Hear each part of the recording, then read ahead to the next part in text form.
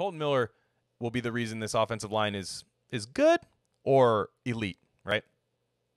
Kolton Miller doesn't take a step forward. If he doesn't take a step forward, it's kind of like, okay, teams still know how they can get to Carr, how they can, how they can win in the run game. They can stuff that left side. It's having that one weak link, right? You're only as strong as your weakest link. And if Kolton Miller is the weak link, which he was last year too, but that's said more about the talent around him than his talent, in my opinion. But if he's still the weak link this year, we got to start really questioning that pick. I've always questioned it, personally. You'll get annoyed. A lot of people get annoyed. The Derwin James was the right fucking pick. There's no way. We were voted worst defense, right? Worst defense of the last decade. And I won't argue it. I won't argue it. So you can't tell me that we were set. I mean, John Gruden said we had Obi Melifonwu and Carl Joseph as our safety, so we're set. It's like, no, fuck that.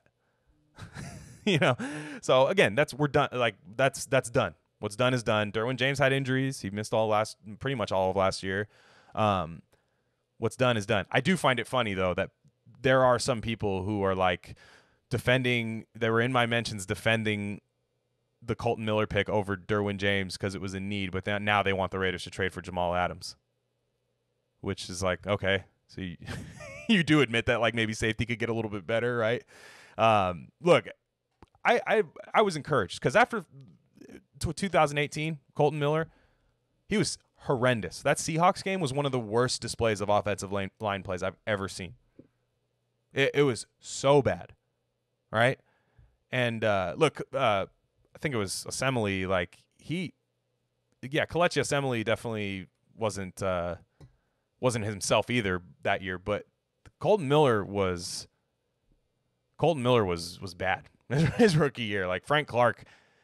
He needs a restraining order against Frank Clark or something because it sucks because he's in the division, right? He was in the division last year too, but it's like I think Kolton Miller was trying to get some paperwork going for a restraining order against him. It was that bad. So that's the problem with him is I never saw him as like a super fit either, right? So his offense is